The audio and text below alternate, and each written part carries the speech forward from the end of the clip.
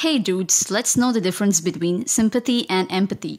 Most probably, both words' pronunciation will be in a similar way, and meaning is also like that. Sympathy is the ability to take part in someone else's feelings, mostly by feeling sorrowful. But empathy is the ability to put yourself in the place of another person's feelings and experiencing that feeling along with them. Let's understand this with an example. Imagine someone in your workplace just got fired.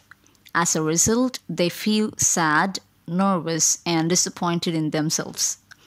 If you are a sympathetic person, you would say, "Oh, I'm sorry that you are going through this. I can suggest you some of the jobs that posted in Naukri, like you're just feeling for them." But if you are an empathetic person, you would say, "I'm really sorry. I'm so glad that you told me. You're not alone. I'm here for you." So, sympathy is just showing someone pity and understanding their emotions, but from your own perspective, and giving them unasked advice. Where empathy is feeling what someone else feels and actively listening to what they have to say. Which is better, empathy or sympathy? Empathy is actually stronger than sympathy. It goes beyond feeling compassion for their losses.